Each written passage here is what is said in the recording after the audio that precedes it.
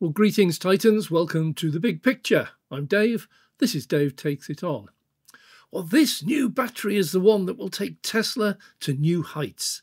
This battery is so revolutionary that it'll see BMW race ahead of Tesla. I really do love the enthusiasm of some of the YouTube videos when they proclaim this is the next-gen battery technology. Well, sometimes I think we need a bit of a reality check.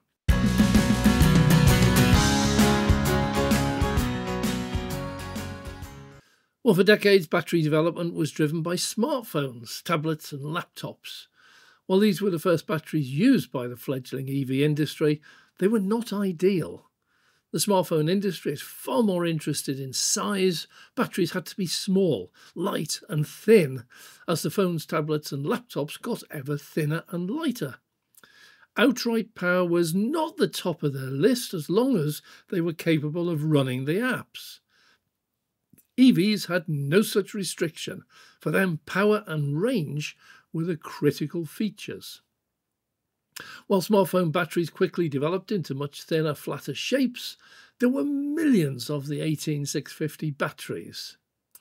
The 18 was the diameter in millimetres, the 65 was the height, and the 0 was actually a circle, just to differentiate them from the pouch and the flat batteries. Well, these were used in laptops, power tools, mobility vehicles and the like. They're still popular to this day, as they're really cheap, absolutely abundant, and they offer a good power or energy density. However, they also suffered some issues. While Tesla and VW seem to understand the sheer energy packed into them and develop sophisticated heating and cooling systems for the battery packs, others like Nissan apparently did not. Their batteries were, well, simply air-cooled. Although there are still many around today, the majority have experienced degradation. Batteries do need to be looked after. But what was and still is needed is a dedicated EV battery specifically designed for use in EVs, which offer first and foremost safety, no more overheating and fires. Then plenty of power, good lifespan, fast recharging rates, and finally, a really cheap price. This is unusual because a cheap price is normally a priority. But in the EV world, the price will only ever apply if the batteries can actually meet all of the other requirements first. Well, LFP batteries are entering a phase of rapid development, with CATL launching the Shenzhen Plus. But LFP is also limited in how far it can be developed. We actually need new technologies and new chemistry. So what is on offer? Well, we'll start off by having a look at solid-state batteries. These are the holy grail of everyone. They're the talk of the town. This is where we want to be. And in fact, they do make an awful lot of sense. They are around. They've been working for quite some time. And they are really good. They offer a significant amount more energy within the same size battery compared to lithium-ion batteries. And that means that EV batteries, which are solid state, would become more compact, would charge faster, weigh less, and increase range. They're also believed to last longer, and it's something up to 7 times more recharges during their lifetime, according to some, particularly Car Magazine. They're also believed to be safer because the solid electrolyte material is fireproof, unlike lithium-ion batteries, which are known to pose a fire risk. So what are they? Well, instead of relying on a liquid or a gel electrolyte, solid-state batteries use, well, obviously a solid electrolyte. These could be something like glass, ceramic, or a solid polymer, or something like sulfites. And these have a number of advantages. They're quicker to make, they're safer, fire resistant, very much more powerful. So what's holding them up? Well, the biggest drawback to date is how difficult it is to scale them up into mass production. They're fine in testing and in limited production runs, But trying to get them into mass production is a nightmare. And mass production is desperately needed because only with mass production do we get the price down to an affordable level. These are showing great promise, but they're not there yet. There are some cars starting to introduce them, but they are run more as a test bed than as an actual advanced technology. In some cases, they're not even that. In some cases, they are actually used as an advertising tool. If they can put a very expensive but working solid-state battery into a totally unknown car, they get a lot of kudos for having done that, even if they can't supply them. So they are still some distance away in time, but they hold great promise for the future. Now, the next contender is lithium-sulfur batteries. This is fairly standard technology, but it uses sulfur for the battery's cathode. And this is much more sustainable than nickel and cobalt, typically found in the anode with lithium metal. Nickel and cobalt have a horrendous reputation for child slave labour, mining, etc. So anything that can be done to get rid of this is welcome. So there are companies that are already making batteries with lithium sulfur. They are a reality already. They are looking to have them available maybe within the next 3 or 4 years. There's a company called Konamix, and that is an electric vehicle battery manufacturer, and they are saying that they could also be used to power aircraft, trains, along with energy storage. They are more efficient than lithium-ion batteries, and that could increase the range and storage capacity for electric vehicles. Additionally, of course, sulfur is absolutely affordable and abundant compared to cobalt and nickel, and that would mean lower costs. And since the manufacturing process for these batteries is exactly the same one used for lithium-ion batteries, they can actually use the same factories for the production of lithium sulfur as they do for lithium ion. So advances in lithium sulfur batteries have now resulted in ultra-fast charging and made them useful for raising the storage capacity of renewable energy. But one of the major drawbacks is corrosion, as sulfur is a harsh chemical, and they're trying now to make batteries with it and then come up with a solution to try and stop it corroding. They also find that at this stage the batteries don't last as long as lithium-ion batteries, but this was said also of LFP batteries when they first came out, and the advances in that technology were rather dramatic. Lithium sulfur has a place. I'm not sure that this will be the answer for EVs.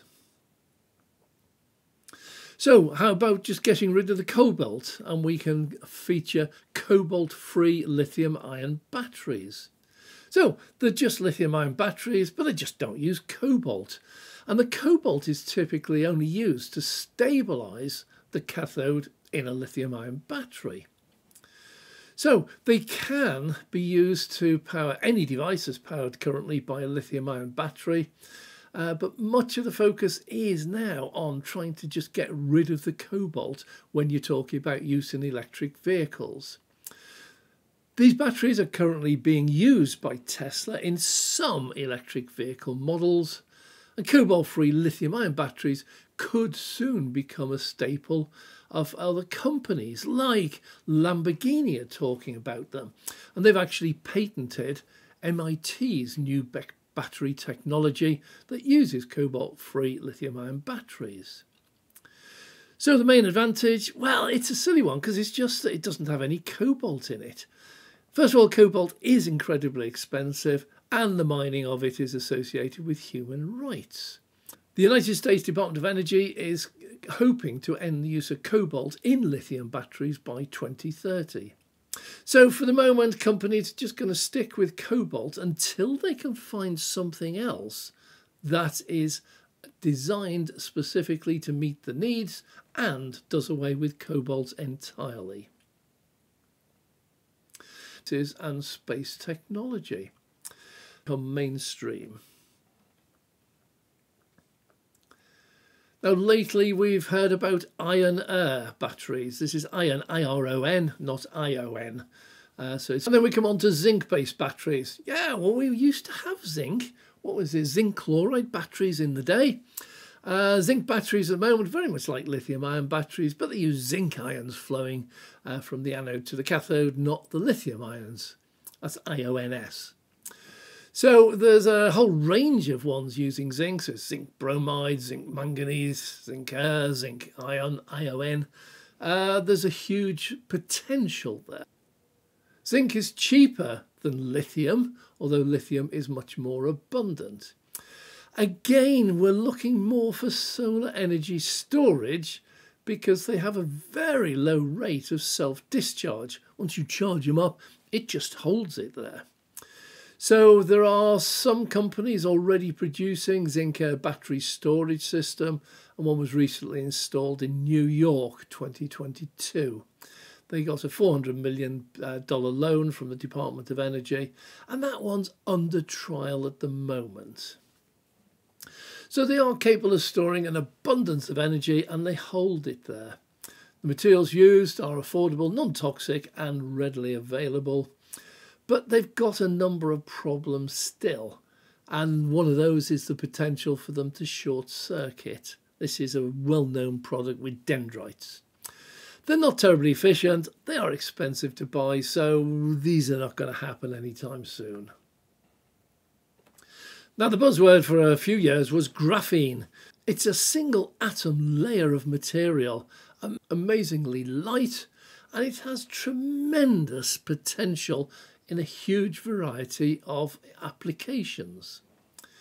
So graphene batteries really are an upgrade to lithium-ion batteries, and they are expected to be used in the EV industry, and that will be sometime within the next 10 years.